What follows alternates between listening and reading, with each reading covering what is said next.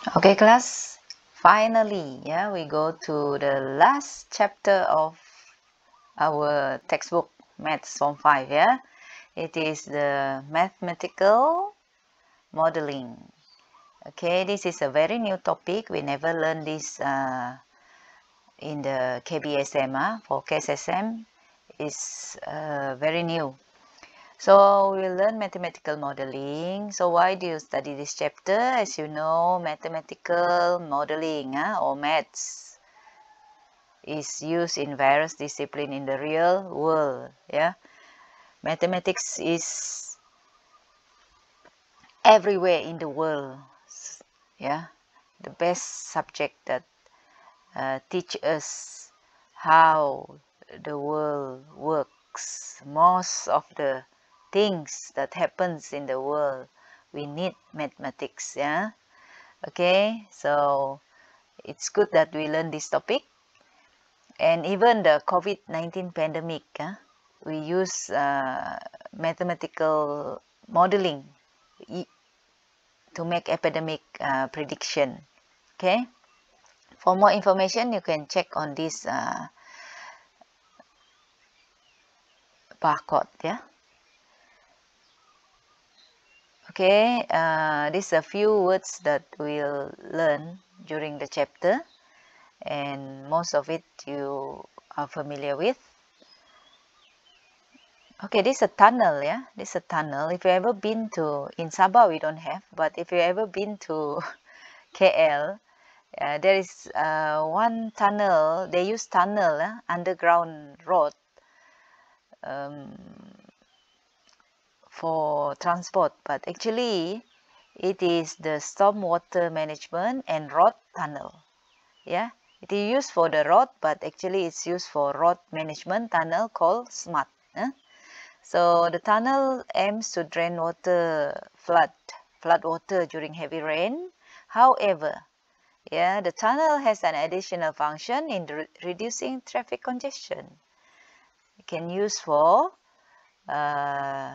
road, extra alternative road, and it's underground. Wow, that's amazing for us. But it's most countries they have this road tunnel, and also used for storm water management. So do you know that mathematical modeling was used to demonstrate 4 different operation modes in the SMART tunnel? So you can check on this, the 4 different operation, if you want for further information, how the SMART works when it rains heavily, if it doesn't rain. There are 4 different operation. Okay. What is most important today is we'll learn 8.1 mathematical modeling. So what is it? What is a mathematical modeling? So as we know, the world around us is filled with various important questions that are not answered. I'm sure you have questions, unanswered questions since you were a child. Okay, now let's have a look. Some of the questions when you grow up, maybe you ask, what is the effect of sea levels on coastal region of Malaysia? So in Kenya we don't have seas. We don't have sea. But in KK, yes. And what happened to the effect of when the water level rises? What happened? Will they get flooded? What's the effect? Okay, next. How much will it cost to go to college in university in 10 years' time? For you, in less than 1 year time, you'll go to college or university. But in 10 years' time, what's the cost? Of course, it will go up, but how much? What to consider? what assumption we will make before we can predict. Okay, and of course we use mathematical modeling for this one. Will the population in Malaysia surpass 40 million? Now we are 33 million. Will it surpass 40 million? Okay, most probably, yes.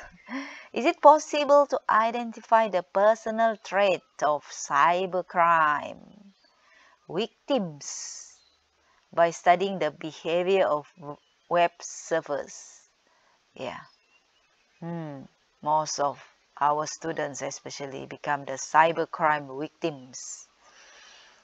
So is it possible we identify the personal trait of this victim by studying the behavior of them?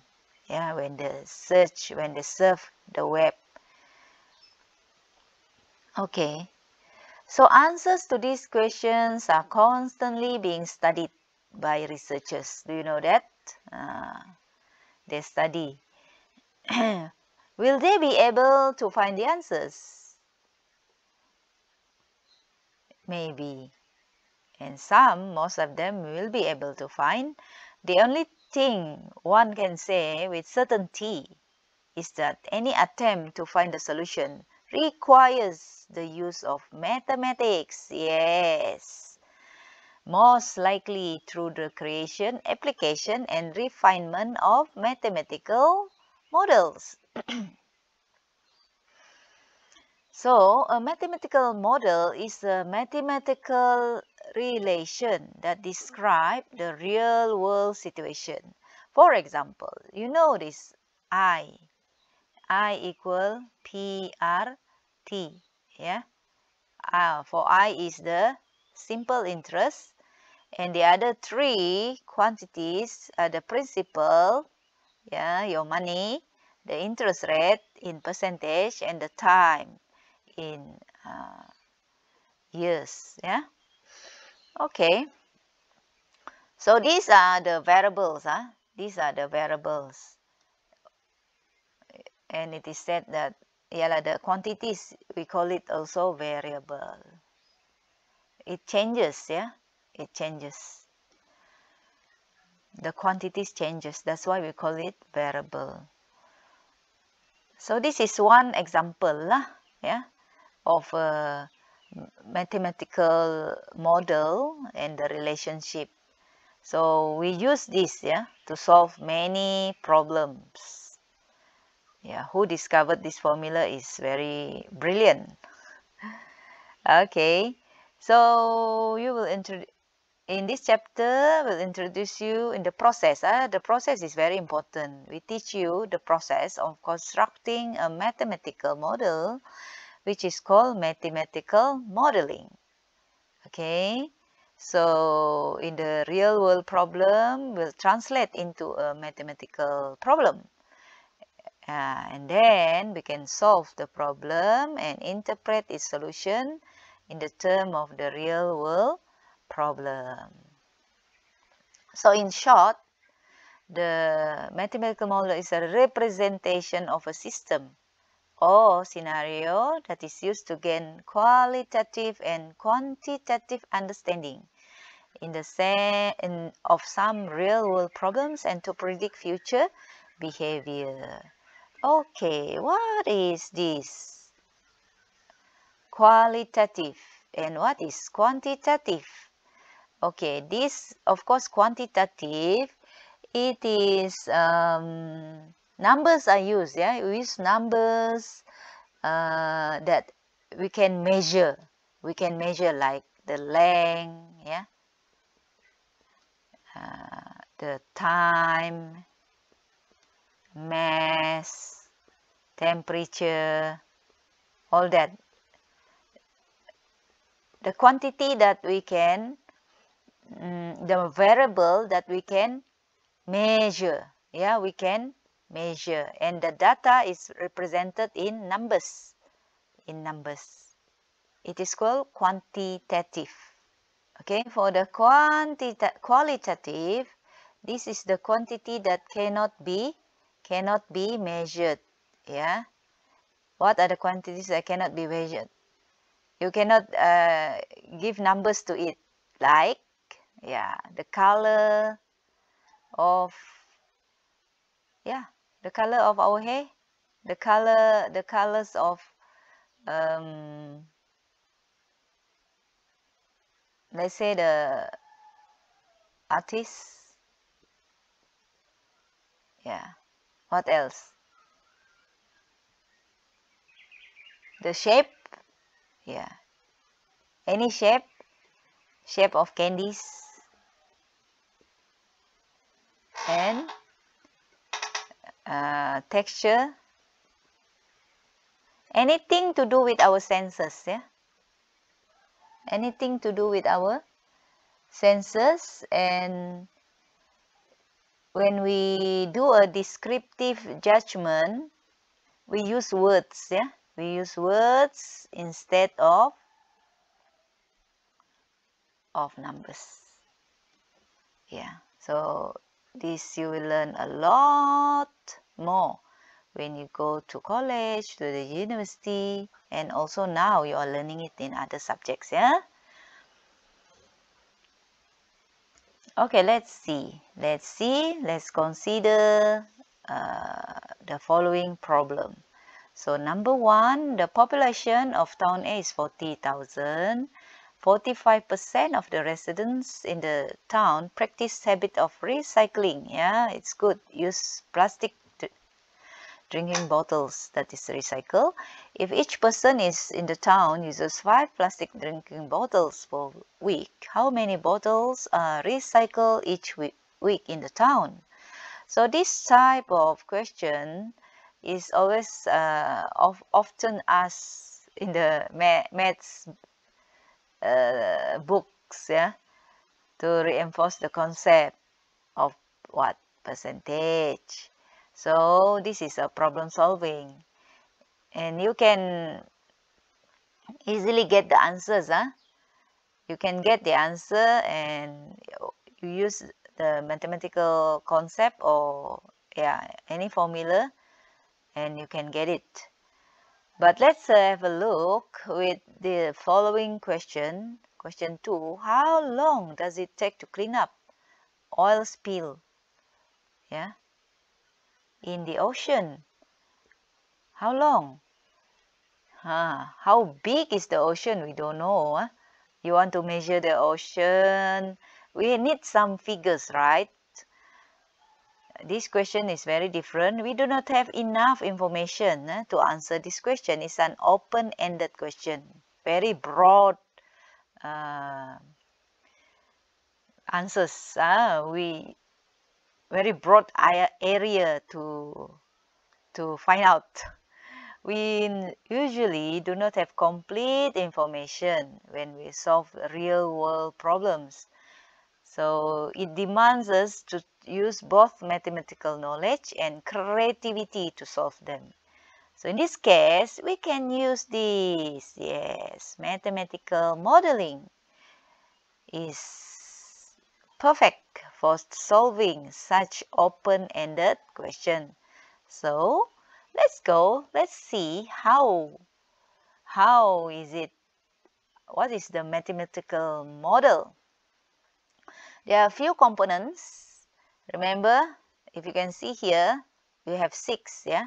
You have 6 components. First, what you should do when you have this problem, you identify and defining the problem. You must know what is the problem all about.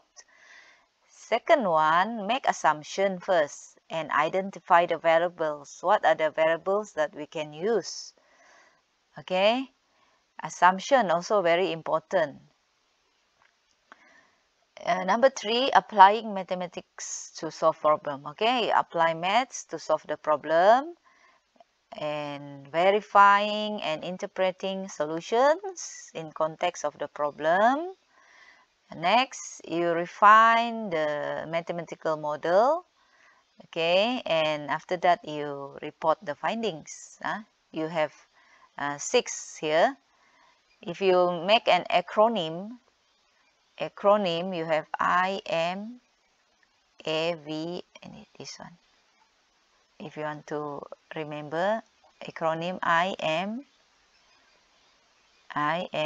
A, V, R, R. So what can you say about this? Maybe I am a very rare what?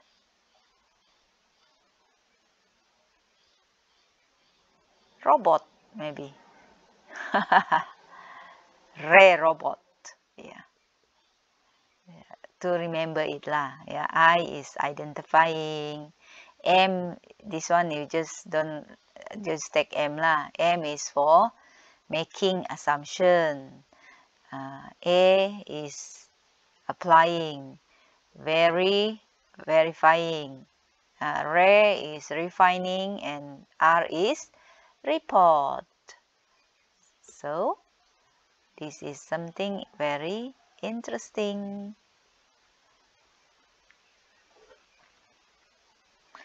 Okay, let's have a look the process. You can simplify it by this one.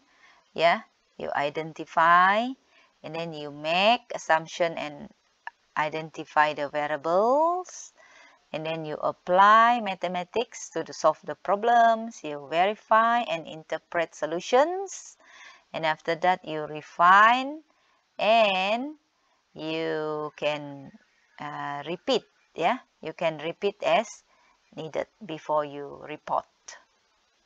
Okay, and this one when you report. Okay, so that's a view of a short view about mathematical modeling.